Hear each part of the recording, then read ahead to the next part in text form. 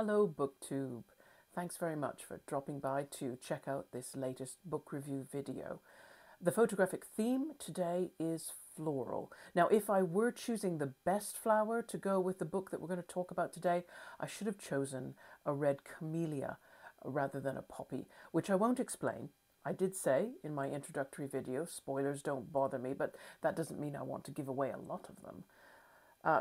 Sadly, I don't have any camellia photos, so we are making do today with a red poppy. And the book we are reviewing is Masks by Fumiko Enchi, first published in Japanese in 1958. It was translated into English in 2008 by Juliet Winters Carpenter, and the edition that I am reading is the 2019 Penguin Vintage imprint. And of course, all the citation details are there below for you if you want to pick up the same copy. The cover art's quite simple and striking. I very much like those colors, and I think they work for the novel on a number of fronts. I'm sure that's the red, the camellia red, that is so thematically important to the book. Right, when reviewing fiction, here's my set questions. Can I pitch this novel in 2 to 3 sentences? Masks is a work by one of Japan's most highly acclaimed and award-winning writers. The plot and the characters reflect her understanding of the long tradition of supernatural stories and folklore in her country, which the author has transmuted into a contemporary setting. And that tension between the old and the new creates a sense of uncanniness and suspense that drives the whole novel. How many pages long is it? That's very important, isn't it? This book is 123 pages of text, and that's very good. If you have just finished a very long work of any kind and you need to reward yourself with something that is still substantial in terms of literarily, but not demanding in terms of number of pages, this is a very, very good choice. Now, where did I obtain this book and how much did I pay? Well, there's a story here.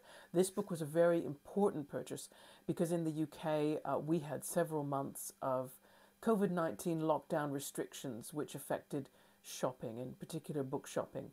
I discovered Enchi's novel the first time I was able to step inside a bookstore and browse after all those lockdowns. I was in the Waterstones, located on Castle Street in Norwich, and I paid £8.99 for this paperback, which was full price. Now, I could have saved £3 if I'd have bought the Kindle version instead, but you've got to understand, it had been almost 2 years since I'd seen the interior of a bookshop, so there was no way I was going to come out empty-handed. I bought it because I was in a particular mood. I won't talk about that now, because it would make a long digression. I'm going to save the topic of moods for a separate book-related topic video. And a lovely spread of blossom to introduce the next question, which is, can you give a short biography of the author? Fumiko Enchi was born in 1905. She was the daughter of a prominent Tokyo professor of Japanese linguistics. She wasn't well enough to attend school regularly, so she was homeschooled by her paternal grandmother, who was fastidious about making Fumiko familiar with the milestone works of Japanese literature and also introducing her to kabuki and no theater. And her enthusiasm for theater was reflected when she reached her 20s. She decided to become a writer and write for the stage. She didn't achieve a great deal of fame with her stage works. It wasn't until after the Second World War when she took a decision to change tactic and write prose. That was when she achieved the great acclaim that she's known for now. Now, what has been translated into English is only 3 of her many novels, 3 that were published between 1957 and 1965, of which Masks is 1. She died in 1986. Now, next question is to describe the setting. Now, I think this is important, the setting for this novel. It is 1950s Japan. In fact, it's so ordinary. The first 2 paragraphs of the book, you don't think there's anything unusual that's going to happen particularly. You begin in a coffee shop on the 2nd floor of Kyoto railway station. You're in one of those booths with a narrow imitation wood tabletop. There's a vase holding just a single chrysanthemum, and it's the 1950s, so there's an ashtray full of cigarette butts. It just couldn't be more ordinary. And you're introduced to two professional men, a doctor and a university professor, and they've been friends since college, and they live in different cities, but they just happen to run into each other here in Kyoto, or so it seems. Describe the narrative viewpoint and the narrative voice. That's the next question. Now, this novel is taking a third-person omniscient viewpoint. It gives the greatest amount of attention to the inner lives of two characters, Tsuneo Ibuki and Yasuko Togano. You could call them the couple in this novel. I should use air quotes, couple, because they're not the typical romantic fiction couple. They are unusual. I want to make a comparison between Heathcliff and Catherine Earnshaw, but what I don't want you to do, that would be misleading, because Enchi's lovers, they don't have the same kind of disruptive personalities that Emily Bronte created for those two characters. But if you were attracted to that uncanny, slightly unhealthy atmosphere of Wuthering Heights, and the idea that characters can affect each other even when they're not together, that's the kind of similar uncanniness that you're going to encounter in Masks. Fumiko has a narrative voice it's very calm, it's very matter of fact. I heard it in my head as softly spoken and female, and it had this complete assurance and authority. Imagine a priestess or an oracle. Those were the identities that suggested themselves to me as I was reading. I'm going to quote a passage from page 33 just to give you a flavor of this novel. Yasuko looked around and gave an exclamation of surprise, as if only then becoming aware of the presence of another person. Her reaction was suspect, in view of the direction from which she must have come, but to both men her surprise appeared real. This isn't a guest. This is a distant relative of Mother's. She looked at the beautiful woman as one might look at a small child. The woman's expression did not alter under Yasuko's gaze, but as she became aware of Ibuki and Mikame standing there, she blinked slowly, moving her lashes like a dark butterfly beating its wings in time with its respirations.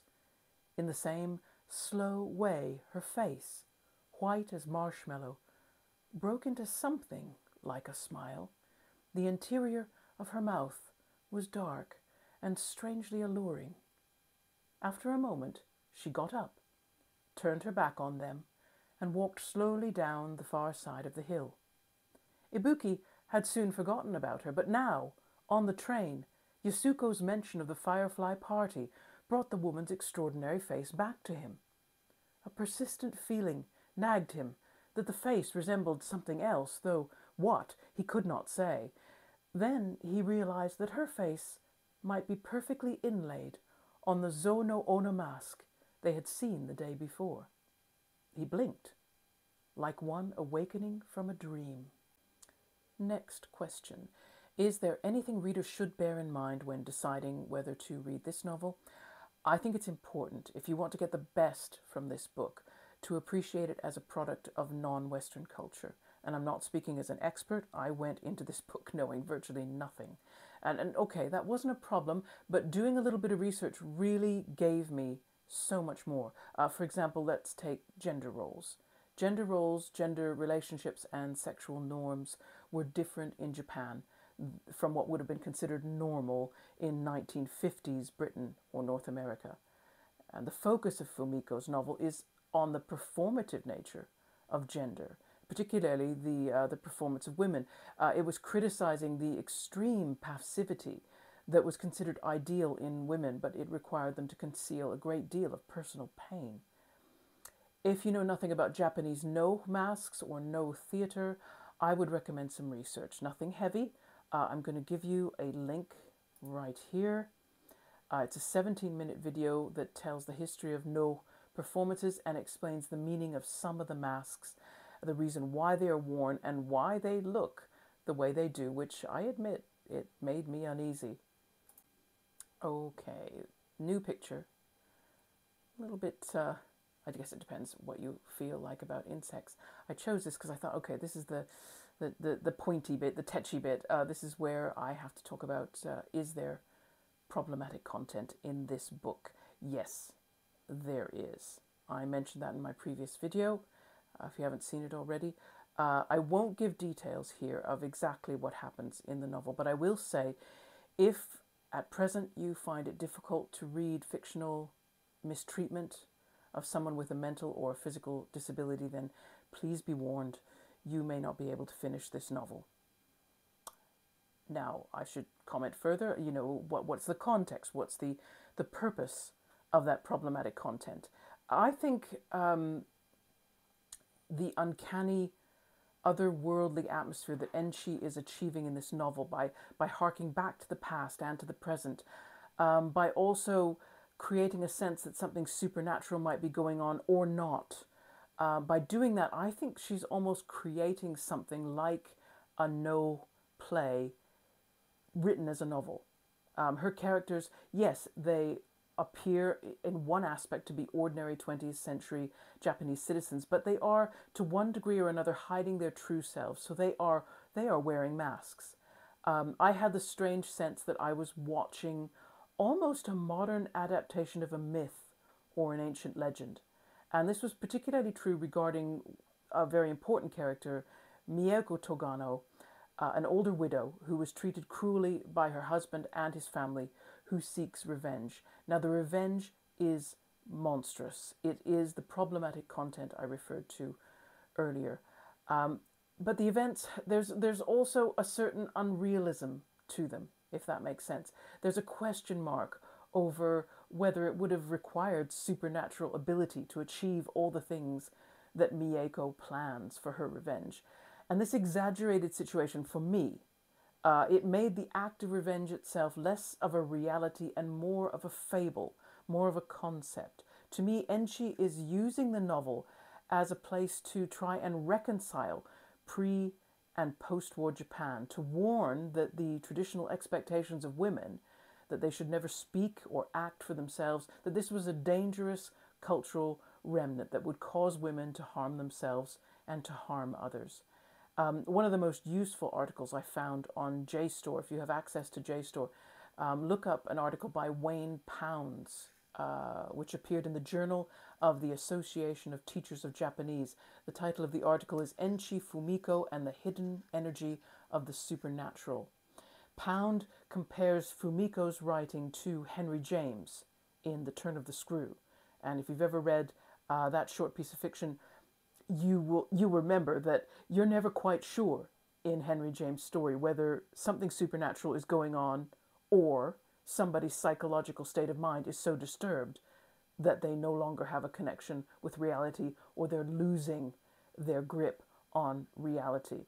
And both writers, they leave you in that unsettled place. Fumiko does that as well. Just like Ibuki, you can finish Fumiko's book feeling as though you've just woken up from a very weird dream. You don't know whether something really happened or didn't. And I should add, too, a word about twins. The character who suffers mistreatment in this book is a twin. She's the girl in a pair of opposite-sex twins. There is a hint in the novel that Japanese culture has had different attitudes to twins than we are accustomed to, particularly opposite-sex twins. Twins were regarded as punishment, traditionally, for some transgression on the mother's part, usually adultery. And as it happens, I think Fumiko may have chosen to create twin characters to make visible the punishment of Mieko Togano, the punishment that she receives from her husband and her husband's family. And it's that punishment that she then uses her powers, if she has powers, to fight against. Right, last question. Do I have any suggestions for related or follow-up reading? The Tale of Genji. It's a classic work of Japanese literature, written in the 11th century by Lady Murasaki Shikibu.